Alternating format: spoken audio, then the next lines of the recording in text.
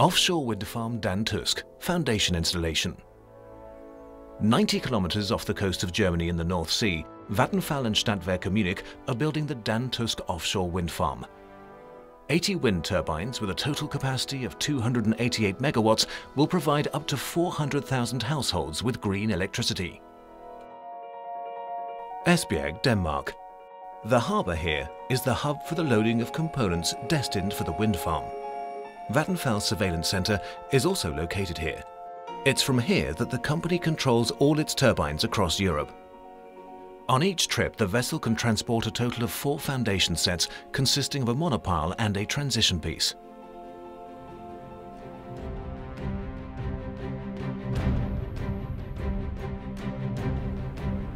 The DanTysk offshore wind farm, situated 70 kilometers west of the island of Sylt and directly on the German-Danish border, will be one of the first large-scale offshore wind farms ever to be built in the German North Sea. In order to install the wind turbines safely and securely in water that is between 21 and 32 meters deep, the foundations are anchored 40 meters into the seabed. Monopiles are the most efficient foundation structure for the conditions of the DanTysk wind farm. We are out here to build 80 foundations, but during construction it's a big challenge to handle the harsh forces of the environment. On average, it takes 90 minutes to drive each monopile into the seabed. To protect sensitive harbour porpoises, the engineers are working with and testing new technologies to reduce noise levels. Here they're using what's called a bubble curtain, consisting of 3 rings of air bubbles around the foundation. They have proven to be an effective way of mitigating the noise for the needs of the DanTysk wind farm. Experiences gained in the DanTysk project will contribute to the learning curve of future offshore wind projects. We are here because Vattenfall believes that the renewable energy is the future, and so therefore we actually think that the offshore wind is a big part of renewables in the coming future. When the foundation has been driven into the seabed, the transition piece, a connecting element with the turbine tower, is placed on top. The transition piece has electrical installations inside and a landing stage outside to permit safe access from the sea. What is new in offshore wind is to set up some kind of serial production, but we are on a very good way to get all these huge amount of foundations and wind farms out in the sea. To stabilize the 2 foundation elements, an underbase grouting is used to provide evenly distributed support to the offshore structures for the next 25 years. In order to connect the monopile with the transition piece, the gap between the components is filled with high-strength concrete known as grout. The final phase of foundation installation was successfully completed in December 2013.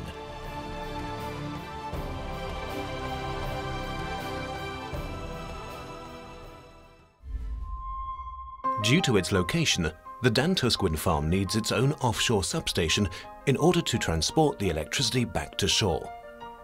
The substation has been built in the Netherlands and is nearly ready to be taken offshore.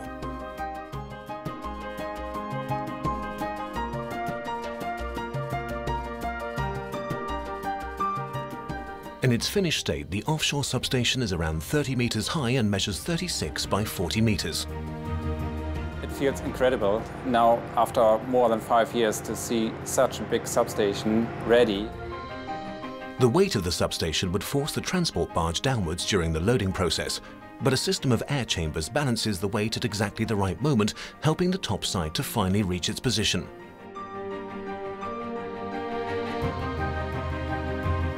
The substation starts its journey through the Canal of Rotterdam for a 2-day trip to DanTysk. The final challenge, the installation, still awaits the team. 70 kilometers offshore of the German island Sylt, wind and waves dictate the daily work. However, the strong wind ensures a high level of green energy production, and its constancy keeps the grid system quite stable. DanTysk will be Vattenfall's 10th offshore wind farm, reinforcing the company's position as a leading player in offshore wind energy. The substation primarily consists of 2 parts: The construction starts with the first part, the foundation, called the jacket. It's set onto the 25-metre deep seabed and fixed into place with around 50-metre-long monopiles that are piled deep into the ground. For this job, Vattenfall commissioned one of the most experienced offshore installation crews. Out here, health and safety is taken very seriously. In the offshore environment, we have recognised that there are risks, but where there are risks, we eliminate them by assessment, and we make the right choices. When the substation's foundation is built, part 2 of the construction, the so-called topside, will be prepared for installation. The Vattenfall crew is on site at all times to manage and control every single step of this special lifting operation, with 3 ships supporting the process at the same time. Well, you could say that the topside or the substation is basically the heart of the whole wind farm, because it will transform the energy so that it can be transported to shore. As the lifting operation comes to its climax, the crane stands still and the huge work vessel Oleg Strashnov is the only thing moving. The substation will collect the electricity from the 80 DanTysk wind turbines, transforming the energy to a higher voltage for transportation to shore with a minimum loss of energy through the use of direct current.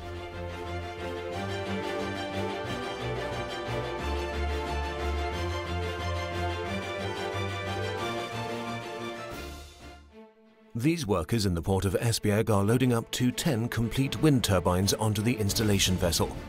A great deal of planning has gone into this operation. The most exciting moment for me personally was when we loaded the ship for the first time and saw the turbines stationed on board. We've spent between 1.5 to 2 years in total working towards this day, and it was really great to see everything completed on time without any issues, and to get everything on board without sinking.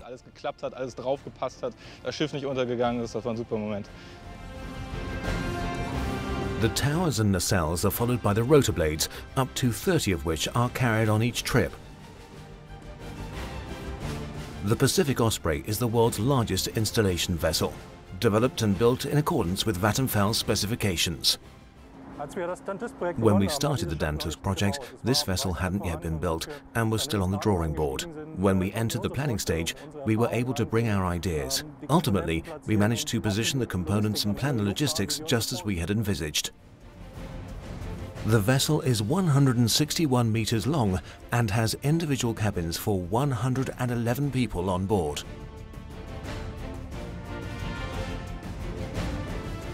Made of a special kind of steel, the 6 legs can lift the structure and its entire load to a height of 20 meters above sea level, supporting a total weight of 26,000 tons. This provides a stable work platform on which the installation work can be carried out. The towers are installed as a single unit. They are pre-assembled in the port in order to speed up the offshore installation process. The 270-ton, 66-meter high tower gracefully glides out over the North Sea as a single unit before being fastened to the transition piece.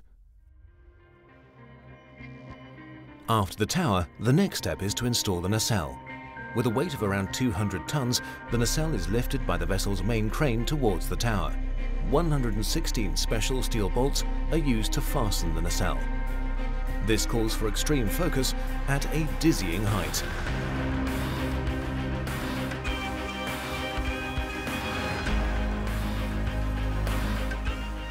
Then come the 3 rotor blades.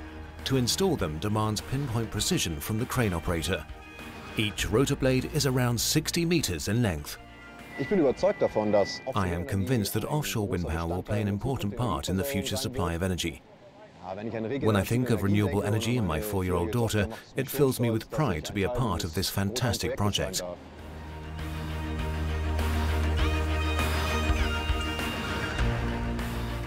Provided the weather plays ball and the wind is not too strong, the installation work can be carried out without interruption.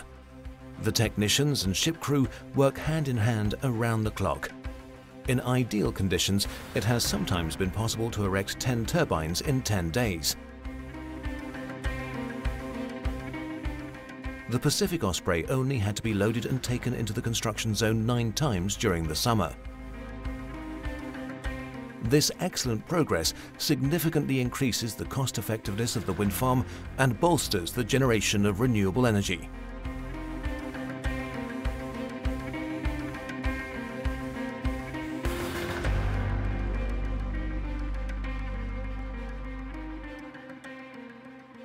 The electricity that consumers draw from the German power grid reflects the energy mix we have in Germany nowadays.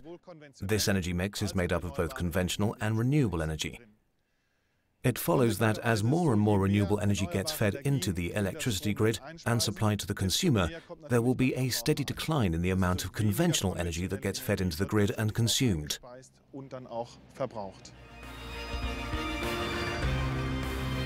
In the future, renewable energy will become Vattenfall's core business, and wind power plays a crucial role in the company's strategy.